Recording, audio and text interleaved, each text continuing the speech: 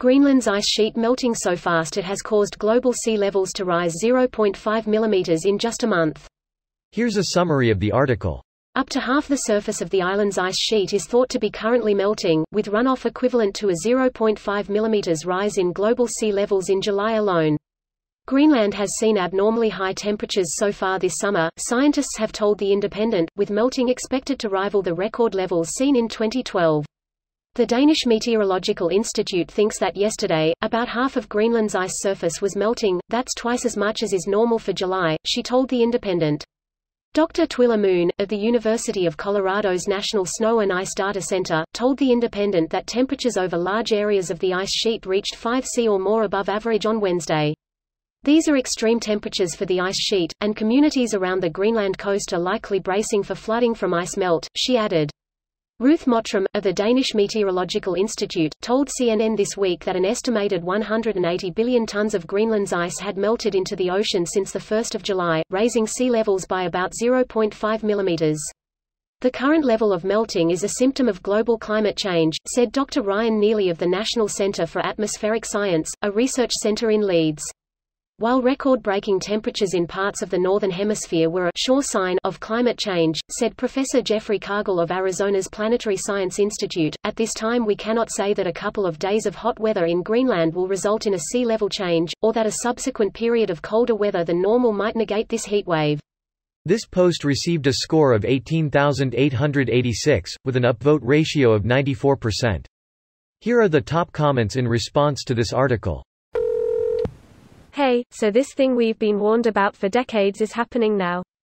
Get ready. I'm not ready. Give me 2 months at least.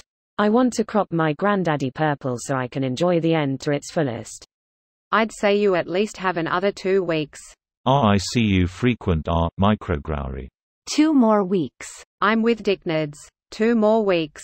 Does anyone know if there are non-profit that buy land and plant trees that people can donate to? Think of what level you live on above sea level and how flash flooding occurs. But in this case, there's no place for the water to go.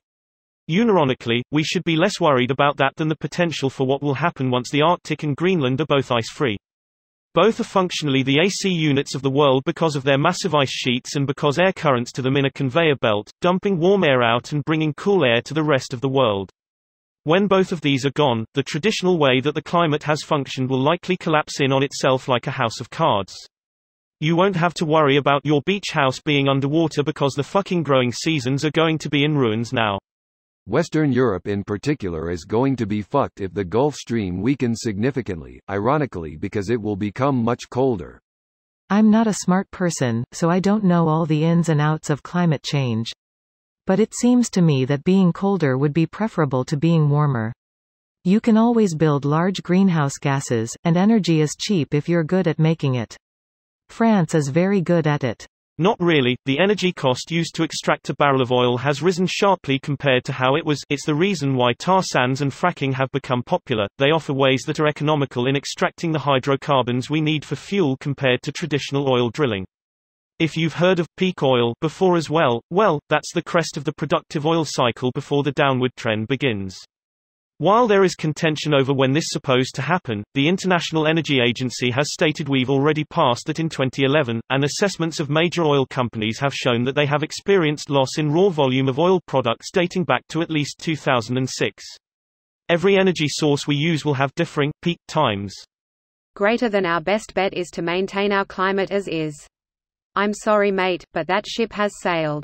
Technology has gotten us into this mess, and it's our only way out now. This video was automatically created by Reddit to speech. The article and comments in this video were selected from Reddit according to their upvotes, and any paraphrasing was performed by smmry.com, without any human intervention.